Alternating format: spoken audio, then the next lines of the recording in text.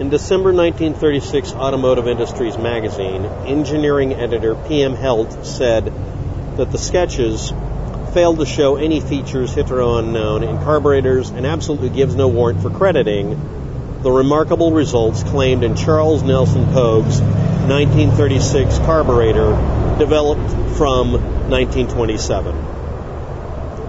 No one reputable was allowed to see the miracle in action or have a chance to measure its results, test it, or check to see if it was faked.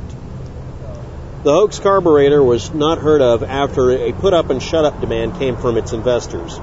But some chose to believe the 200 mile per gallon car suppression theory. Unlike the never-mentioned Canadian petroleum industry, car makers had no vested interest in how much fuel a car uses.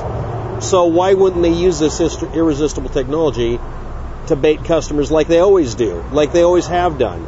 And yes, any government would use this to kill foreign oil dependence, because there was never any evidence that the government oil or motor industry ever suppressed or bought up the rights that are now available in the public domain as expired patents you can build and prove, or be ridiculed for the Charles Nelson Pogue Winnipeg 200 mile per gallon vapor ware carburetor patent hoax of 1927 to 1936.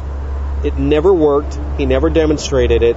He never let someone double check to see if he was lying to them. And why would everybody out there suddenly become so trusting of something unproven, untested, and not ever verified, while immediately assuming everybody in the world is out to get them? Selective paranoia since 1927. Thanks for watching. Have a good day. Good luck with that.